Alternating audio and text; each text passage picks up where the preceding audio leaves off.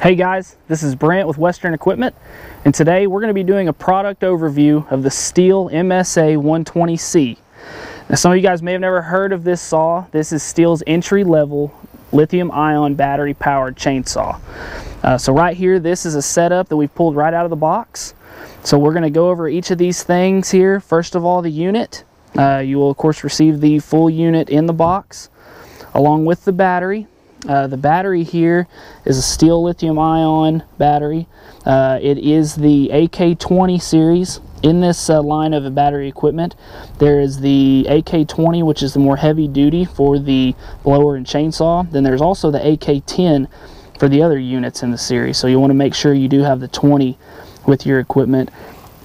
Neatest feature about this battery is the check here on the front. Lets you know that this battery is fully charged, and as you use, of course, your bars will go down, just like your cell phone or anything else. It does have that meter.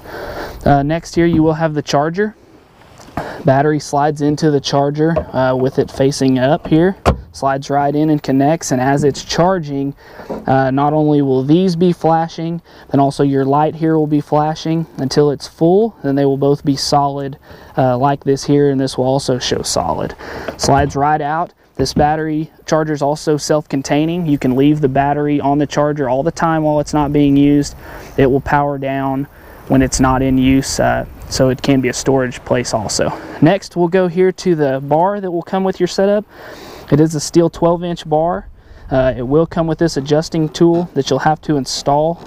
Takes one screw on the back here to install it to the bar. This one we've already done just for time purpose here.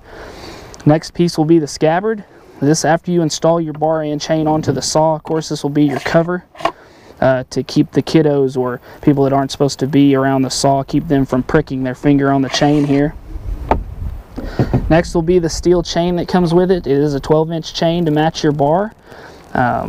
It is the green safety chain. What this means is it has a feature that reduces kickback for when you cut into that wood. Instead of it popping back at you, that chain will cut smoothly to slow it down to keep you safe. It'll also come with a set of safety glasses here. We highly recommend when you're using the chainsaw or any of these power products to utilize these, as they are in every single piece of equipment you buy. The only other thing you will need that does not come with the saw would be some bar and chain oil. As you see here, we have some of Stihl's platinum grade bar and chain oil. The saw won't come with it, but it does need it, as you do have an oil port here. This is for the lubrication of the bar and chain to keep it from getting too hot while you're in use. So you will need that if you don't have some already. Next, we're going to do a little further look into the saw itself. Right here you can see it is a plastic unit, but everything's pretty solid. As I sit here and try to torque and twist on it, kind of hit it here on the tailgate, it is solid. Next you'll have here is your chain brake. As you can see here, you do have an unlock position, which is back. So I'll pull it back. This would unlock and let you run the chainsaw. It has a forward position to lock that chain out. This is also a safety feature. So as you're running that saw, if it were to catch and throw back at you, your hand would hit this, and that locks the chain out to keep you safe from that saw coming back or forward or catching you where it's not supposed to. I kind of pointed out before that it does have the oil chamber here, but that's very important to keep everything lubricated there. We'll come back here to the handle. There is a few different safety features on this saw. The most important is probably the lockout here. That button, without it being depressed, you cannot pull the trigger to run the saw. So to run it, you would depress that button with your thumb, and then you can fully pull the trigger and run the saw. Next here would be the battery chamber. Of course, this is where your battery is going to slide in here. You will line up your grooves on your battery that will match the chamber. Slide it in. Has a 2-position lock. So what I mean by that is, one press here, you heard the click and it locked in. The battery will not fall out, but you can also not run the chainsaw there. If you push it all the way in and it's flush on the top, now if you were to pull the trigger here, it will run the bar and chain. To pop the battery out, you have a button here that releases the battery, and now it can go back into storage.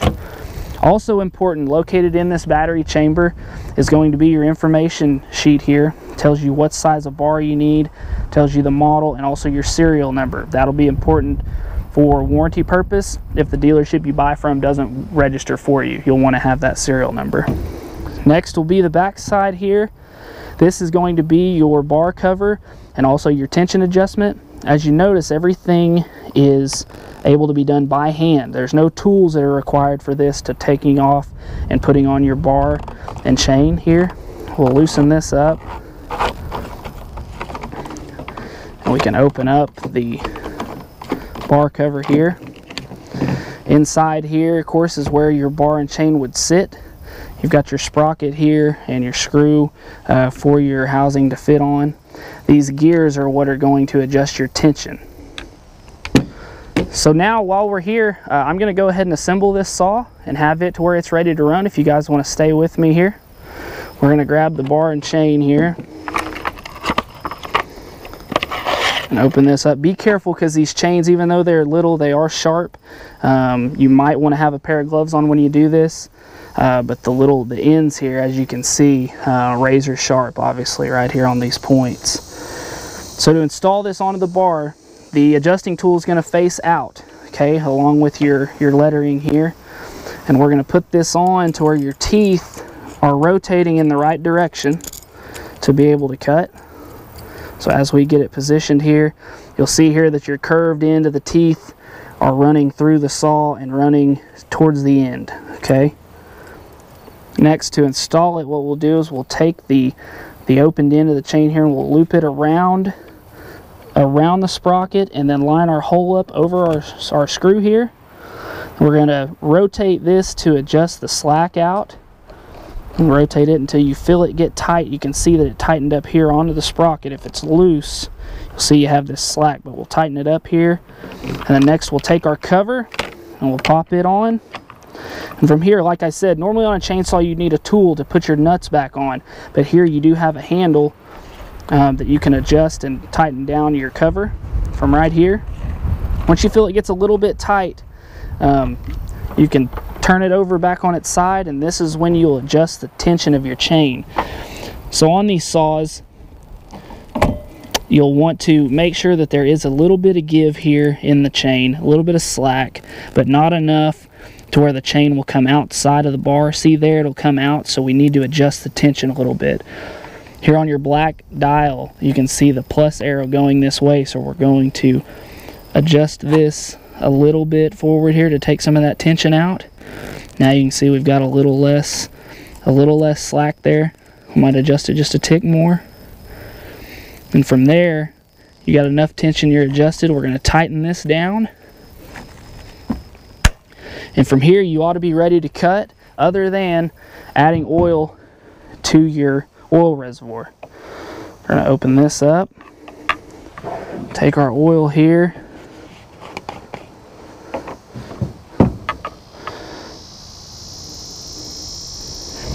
fill that there, put our cap back on. And like I said, that's important to keep your chain and bar cool during operation. So from here, we're going to go ahead and add our battery in. Remember that 2-position lock. One, it'll stay in, but it will not run. Put it down in the next way. Check our battery, make sure it's full, and it is. We'll depress our safety switch here. Actually, we'll make sure our chain brake is off, which it is, it's back. Then we'll depress our switch here, pull our trigger. And as you can see, we're ready to cut. And during storage, you'll want to go ahead and lock this chain brake back. That way, you know, the kids and stuff won't be able to run that saw. And then also, when you get ready to store, go ahead and put your scabbard on here. And there you are. That is the MSA 120C Stihl chainsaw. We've had a lot of customers buy these guys. They're very lightweight, 8.4 pounds with the battery bar and chain on. Very easy to use for most operators. Another question we have a lot of the time is battery life. These batteries are rated for 104-inch cuts. whether that be dry lumber, logs. Of course, it will vary some due to condition. Wetter material take longer to cut. Sometimes harder material takes longer to cut, but they are rated for 100 cuts, give or take. And we carry these at our Western Equipment locations. Come in and see us, ask some questions, and I hope this video has shown you some things you need to know and make you a little more confident in the battery powered product here. If you'll stick around, we'll do a raw demonstration, and look for that on our YouTube page. Go on also and follow us on our YouTube page and our Facebook page, and we'll see you next time.